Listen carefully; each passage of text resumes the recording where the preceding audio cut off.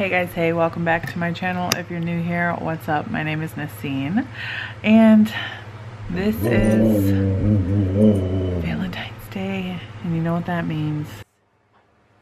We have to go, huh? It's time to go. Time to go. Oh, puppies.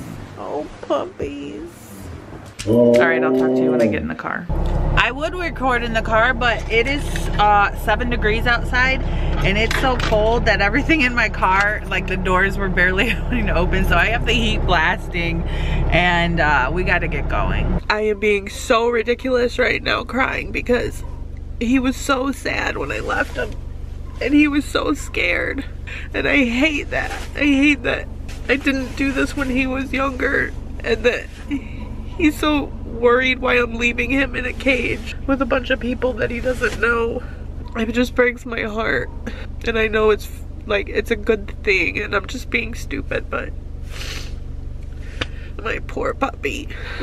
Alright, I just dropped Link off and I cried like a baby. Now I'm home. I'm going to actually get ready, probably have a cup of coffee, eat breakfast, and then I gotta get ready to go drop my car off for an oil change, and I have a recall on it. I think it was for the control arm, so I will be doing that today. And I weighed in this morning at 226 point something. I don't remember what it was. I've had a lot on my mind today. So the weight is coming back off after the birthday cake. So yeah, I'm just gonna grab a couple of things that I have in here and bring them inside, and then I'll show you if I end up eating anything. All right guys, I just got back from dropping off my car. I recorded this big thing and I decided to re-record it because I got extremely emotional. So this morning I dropped Link off at the vet, and I told him that he didn't really like people. They said, okay, bring him in on a muzzle, so we were bringing him in on a muzzle. Got him in there, weighed him, he was growling at them, and the lady said, oh, can you put him in the kennel? I'm gonna give him a shot while he still has a muzzle on. It's gonna relax him. And then when he gets in the kennel, take his muzzle off. I don't want it to constrict his breathing. So I'm like, okay, we do that. He gets his shot. We go in the kennel. He gets the muzzle off. I leave. I cry my eyes out because I'm so upset and I'm a baby. I go home. I finally stop crying. I start putting on my foundation. I get a phone call. I'm freaking out because I was told I would not get a phone call unless it was an emergency. So it's them. They say they're trying to get him out of the kennel to bring him into the procedure room, and he's lunging at them and he will not let them put the muzzle back on, and that they can't do the surgery. So I asked, can I come back and put the muzzle on him? I can be there in 5 minutes. And they said yes. So I came back and he was all drugged up. His eyes were barely open. It was so sad. He could barely sit up, and I got in the cage with him.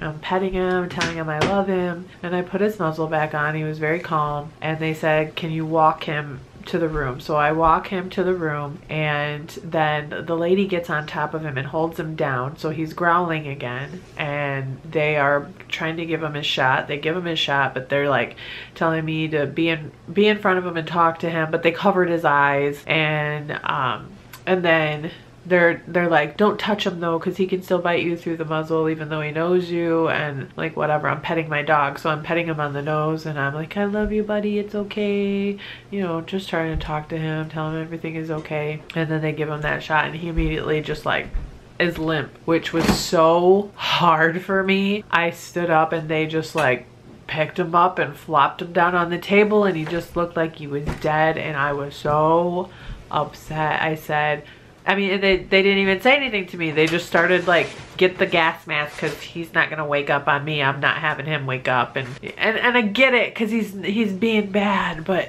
like I'm still here and I'm clearly upset, and I'm like, I just kept apologizing. I'm like, I'm so sorry. I'm so sorry. I don't know why he doesn't like people. He just doesn't like other people. And the one lady finally, she was like, it's okay, you did fine, you know.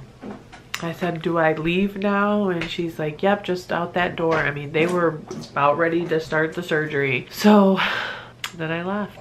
came home. Then I came home, finished getting ready, brought my car to the dealership. It needs an oil change, tire rotation, inspection, and then there's a recall on it for the lower control arm, so they need to look at that and see if it even needs changed. So it's gonna be about an hour, they said, so I got a rental car, and the rental car is the exact same car that I already drive, just a different color, so that was really weird. Anyways, I have not drank or eaten anything at all since I woke up, and it is now 10:30. Chris should be here probably in a half hour, maybe. I'm gonna make myself a cup of coffee and maybe think about eating. I don't know. I've been too emotional this morning. I don't know if I'm hungry at all yet. So I will keep you guys updated, and I will catch up with you soon. Hey guys, we are gonna go to Meijer and get some food and get that stuff out of the way before we go pick up Link. That's where we're going. Home. Link is home. Are you home, puppy? Hi, buddy. You're not very happy, but you're happy to be home, and you were happy to see mommy, huh? Yeah. It's okay, sweet boy. It's okay, sweet boy. Hey guys, so for dinner tonight, Chris expressed some interest in the keto chili. He said if he didn't like it, he'd just go get some pizza, but he's kind of interested in keto a little bit. So I'm trying to make it my best pot of chili yet. So I'm just cooking it right now. You know, this is Keto Ginger's recipe. The only thing that I do differently is there's no onion in this, and I'm just doing green peppers. And I finally bought the tomato paste in a squeezy. So much easier. Somebody had mentioned that to me before. And I'm living for this mascara. It is like beautiful. Anyways, Link is following me everywhere. He is at my feet right now. It's so sad. He's so tired. But Tiffany made Chris a cake for his birthday. I'm going to try my hardest to avoid it. And I'd rather go over on keto sweets. So I'll probably have like some enlightened ice cream, or even maybe a Quest bar or something like that while they have that, just to keep my sweet tooth at bay. I'll probably add some of those jalapeno parm crisps into mine because they're delicious. And I'll see you guys soon. The next day. Hey guys, I'm trying to remember to record. It's hard to remember to record when you have your boyfriend over and you just want to spend time with them. But I used that zero net carb bread from Aldi, and I just toasted it straight from the freezer in a frying pan in some butter. And then I made 1 egg fried in butter with some garlic, salt, and pepper. And this is my breakfast. Had 1 cup of the Bones Coffee Salty Siren with the keto collagen creamer. I can't even speak. With the keto, with the Preferred Elements chocolate KETO creamer. No, Naseen, 1 scoop of this. Hey guys, I wanted to show you something that I received in the mail today. This is from one of my subscribers. She actually sells this really cool makeup. So she sent me a stick foundation, a liquid lip, an eyeshadow palette, a mascara, and a cool kabuki brush. I'm gonna open them up and look at them, and I'll show you when I get them opened. So I opened everything up, and I love the packaging. Look at this. This is so sick. I love that. I'm trying to show you a swatch, but Link won't stop smelling my hand. That's a really pretty color. And then also I did put the stick foundation on my hand and I blended it, and that is like a really good color match for somebody who just watches me for my videos. Good job on that. So I'm going to actually go do my makeup and let you know how it all works out. But I really like this packaging. I love packaging. Oh, look at the eyeshadow colors. They're so beautiful. That's really pretty. This one calls my name. Yes.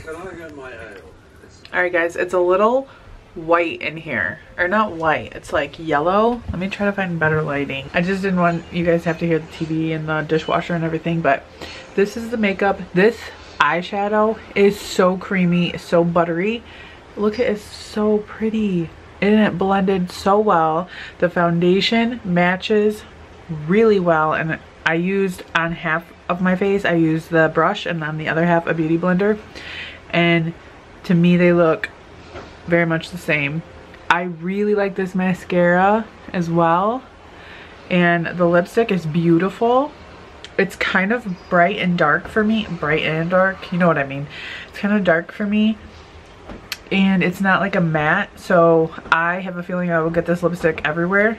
But I think it's still really pretty. I'm probably gonna take it off and just use like a Urban Decay, like a much lighter color, just because I really like wearing colors like this, but I get very self-conscious that I have makeup all over my face, especially if it's not a matte.